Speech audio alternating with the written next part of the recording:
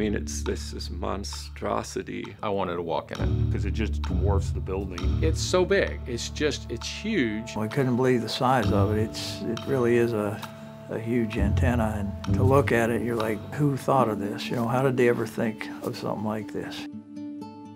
If you look at the way it's built, is that there are 3 concentric rings, there's a building in the middle, and you have these big towers. It looks like a big cage. Well, what could you conceivably put in a cage that large? Well, elephants.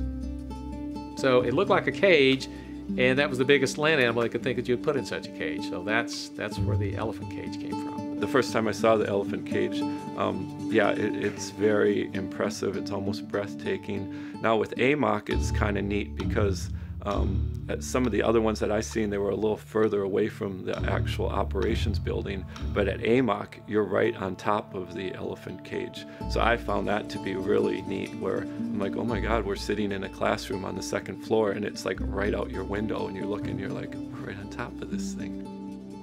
I think it's just something that it's hard to describe until you see it, that you can believe the size of it, and then knowing like, okay, I'm interfacing with that to do my mission. It was an amazing piece of architecture here. It's on over 40 acres, and it's over 120 feet tall. The pylons themselves go underground for about 30 feet, because the FLIR 9 is made primarily out of wood and out of copper, which you would never guess, because when you look at it, it looks like it's metal, but it's not. That's what I found to be quite extraordinary, is that you could create something so amazing with wood and copper. When you're in tech school and you're learning to be Morse hop and stuff, you know, one of the things they talk about is the antennas you use and stuff. So they talk about, oh, you know, if you go to one of the sites with the FLIR 9, you know, it's the best antenna in the world. The FLIR 9 was our meat and potatoes. It was our sole collection source here in Alaska. So the use of the FLIR 9, it was part of a worldwide network of HF collection systems. It's multiple rings of antennas, really. It's more than just one antenna. So it's designed to collect HF signals and create lines of bearing. It's based on a German design from 1930s. The FLIR 9 antenna can actually track its lineage back to CDAA, which is what it is. The CDAA was developed during World War II by a team of German scientists led by Dr. Hans Rindfleisch. The doctor led this team to develop this effort for direction finding for the Nazis in the war. These systems were actually also known under a project named Wollenweber. Wollenweber was actually the perfect cover name because it has absolutely nothing to do with the antenna itself. Germans would deploy this system once they developed it. Operationally, their first deployment would be in occupied Denmark. As the US and the Allies proceeded through Europe and began to take back occupied Europe, the Nazis would destroy these systems. In Denmark, they obviously did not destroy completely one of the systems. And ultimately, when the British sent a lieutenant over after the war to scour Europe looking for parts on these systems, because they have an interest in what was this system about, what did it do, they wanted to exploit that and replicate it. This lieutenant goes to Denmark, and in Denmark he happens to find a goniometer.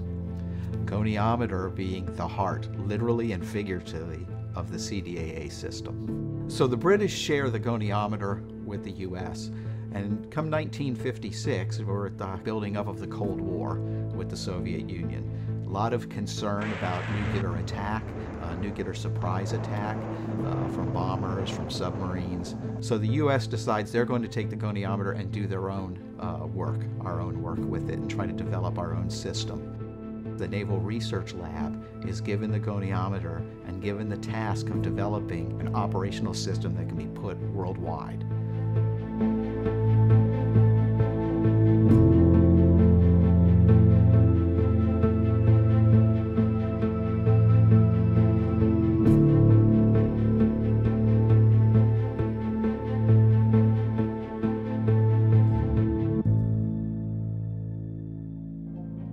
So when they built the original FLIR 9 family, they deployed those in the early 60s. At the time they built these, HF was the primary means of military communications. In other words, you didn't have satellites much, didn't have cell phones. So that was the main mode of communication. So when they built the antennas, you want to be able to hear the signals from very distant locations, but you want to accurately DF, do direction finding. And the bigger the antenna gets, the more accurate you can get a fix on the target and determine where it's transmitting from. HF is very unique as far as the way it propagates. So the targets are sending their signals up into the ionosphere and they're refracting back. So we would use the Flare 9 to try to capture those signals going up or coming back down. And we've had success in some of the collection that we did all over the world, literally hearing targets from thousands and thousands of miles away. We could hear stuff all the way to South America, Africa, Europe, Asia, all over the place. The Flare 9 up at AMOC was primarily, of course, used during the Cold War to try to track a lot of those targets.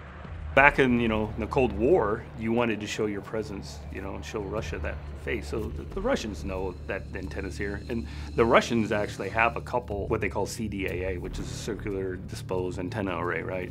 So it's basically the same as the Flare 9. So they know what it does. They know the capabilities of it. So the fact that they knew it was here and what the capabilities of the antenna are, made that presence known to them that we're listening to you.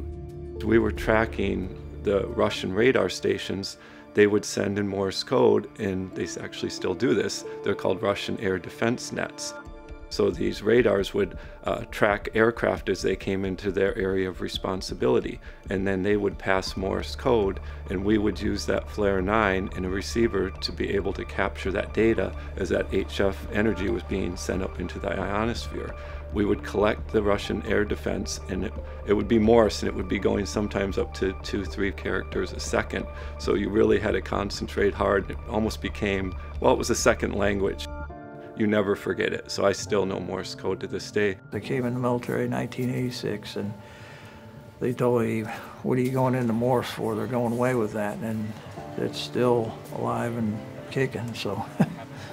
Who uses Morse code? That's like 100 years ago. No one uses that anymore, but I quickly found out it's going to be around for a long time.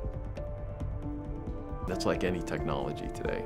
Like, for instance, kids that aren't taught penmanship. Okay, well, what do their signatures look like? It's sort of like the same thing. We've got to maintain that historical perspective, because if we don't and they resort back to it, we're going to be lost. That's why we still have Morse operators that sit in this building.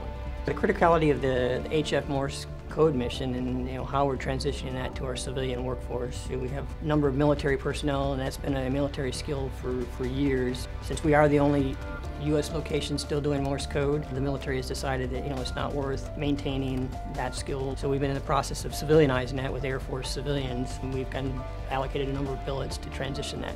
The challenge is Morse code. We will end up being the sole trainers and proprietors of HF Morse code. Again, the criticality of that aspect of it is they still use it, so we still have to maintain a capability and become self-sufficient in both the training and operational use of it.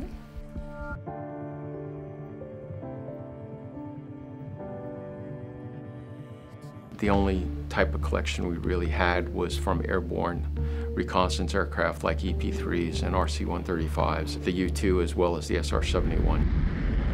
So that was our first objective, was tactical reporting on those aircraft. They would go in and see how far they could get in or close to Russia and what type of reaction or the USSR would have to our aircraft being in these certain areas as we were trying to monitor their activities.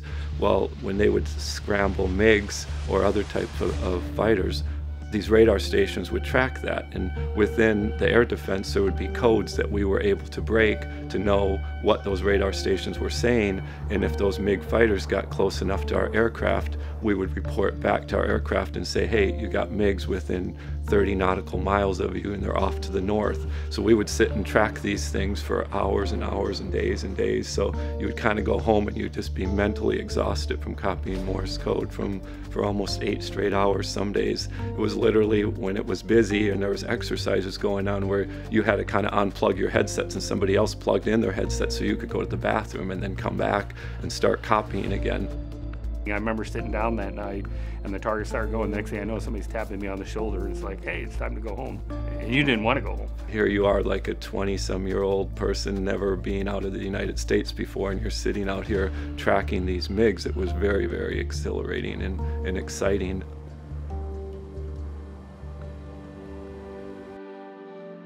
So I think that Flare 9 really was our baseline to really gave us an opportunity to learn about our targets and understand our targets, which led to engineers being able to build us this technology and maybe even taking some of the lessons that we learned from years ago off of the Flare 9 and incorporate that into new technology or be able to make antennas that are smaller. The one here at Elmendorf, the reason it's probably the last one in existence is the maintenance on it was better than just about any other site. So our Flare 9 people here did a fantastic job of upkeeping it. It's also easier because it's on U.S. soil, so that made a big difference too. We've seen kind of all this unfold over the last 15 or 20 years, and now we're at a point where the operators that work for me now sit on what looks like almost like a PC, and then the computer kind of does the rest of it.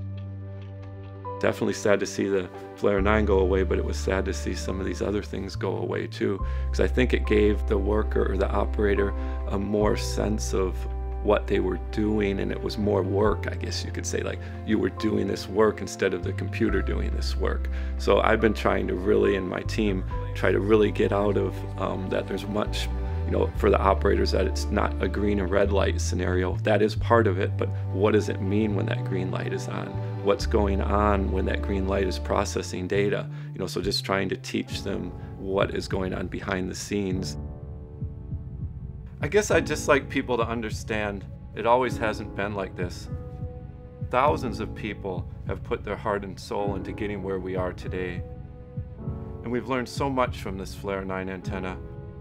So I'd like to keep mentioning it to people as long as I'm around, that even though we may not use it today, it has extreme benefits. We wouldn't be doing what we are today without having been given the opportunity to use the Flare 9.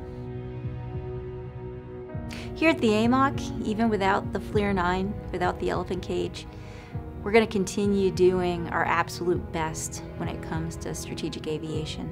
We'll continue to excel, we'll continue to look for new technology, we'll continue to find other ways to collect the data we need to ensure that we always protect the homeland.